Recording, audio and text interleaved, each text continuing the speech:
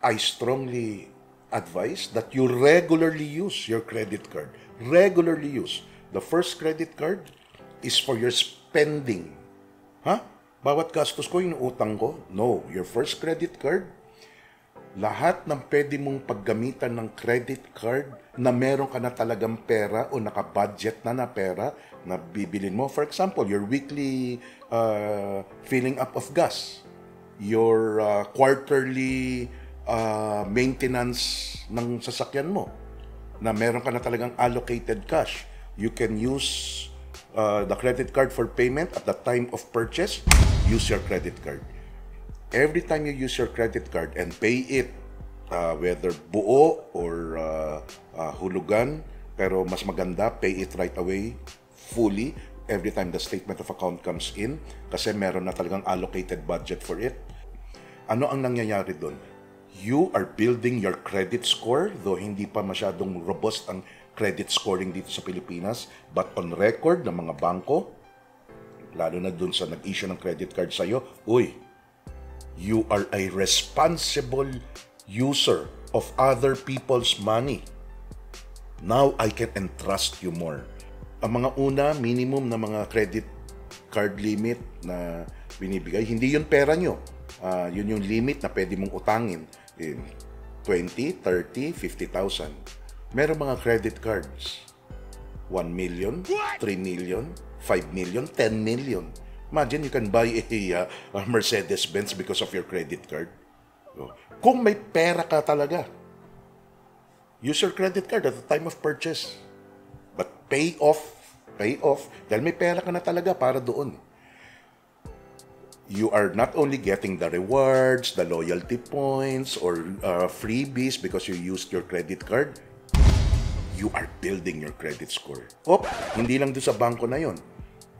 Of course, hindi aminin ng mga bangko because of the Data Privacy Act. It's a law. Pero they get to know, banks get to know who are the credit card holders of their competitor banks. These banks would also want you. Key in these times now is information. Sino ang mga qualified to use other people's money? And hindi lahat qualified. So ikaw, meron ka sa isang bank, expect kung maayos ang credit score mo, maganda credit score mo.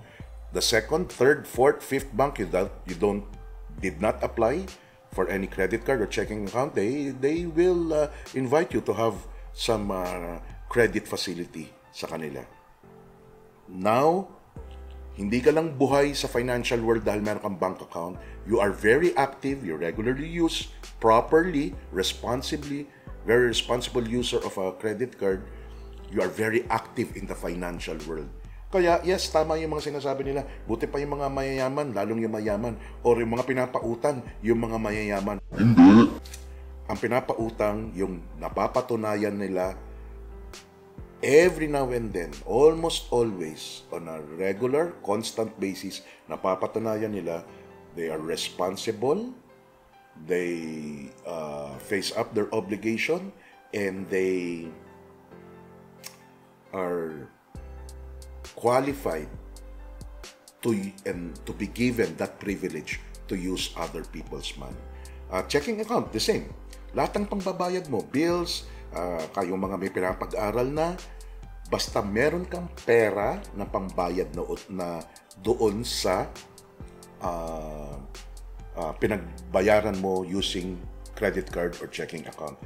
So, kung gusto mo, mas lawak na gamit ng credit card, ilang credit card, because I suggest 2 credit card. Isa, yung pang-regular na gastusin mo, yung isa, yung pang-installment mo. Hindi masamang to get into buying something on installment. Lalo na kung kaya ng cash flow mo, ng regular money in, money out mo, yung installment. And yung binibili mo kasi is something not just because you want it, but it's something to help you in your productivity. Cellphone. Yeah, it's a necessity and can help you in your productivity if you're really smart about it. It's not just because nakikiuso tayo, gusto natin ng mamahaling iPhone or the latest Android phone. Dapat it should be helpful to you more than the yabang factor. Okay? So tatanungin ng mga iba na limitado mag-isip, kaya nga ako umuutang kasi wala akong pera, kaya ako uutang. No.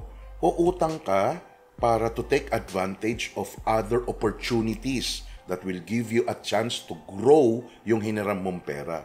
Yung way ko na sinasabi na paggamit ng credit card at checking account na umuutang ka, meron ka talagang pambayad. You are building your credit score. Yun yun. Kung may natutunan kayo sa video na to, huwag kalimutan mag-comment, like, or subscribe sa aming channel. May subscribe button sa baba, huwag kalimutan i-click or i-tap ang notification bell para kada labas ng video namin, updated kayo. Dahil sa panahon ngayon, kailangan maging practical.